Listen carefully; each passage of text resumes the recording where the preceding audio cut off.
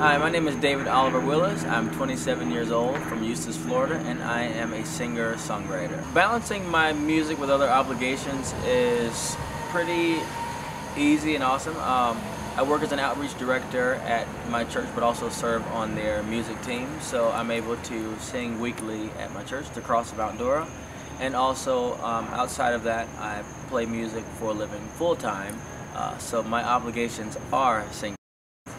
I started singing at a very early age, around 3 years old. My adopted mother kind of noticed a gift there and always pushed me and encouraged me to hone that gift and to be disciplined in it. And so I guess about 3 or 4 years old, very immaturely, because I was a kid, began to sing, and then my senior year of high school began to sing out more professionally. If I go through my iPod, or iPhone, there's a ton of different artists that are in my recently played, like Anita Baker, Ed Sheeran, Dua Lipa with the song New Rules. There's just, I guess, a ton of different genres and artists covering a lot of decades. I love music, period. So, my experience on the last season that I was on AEGT was pretty awesome.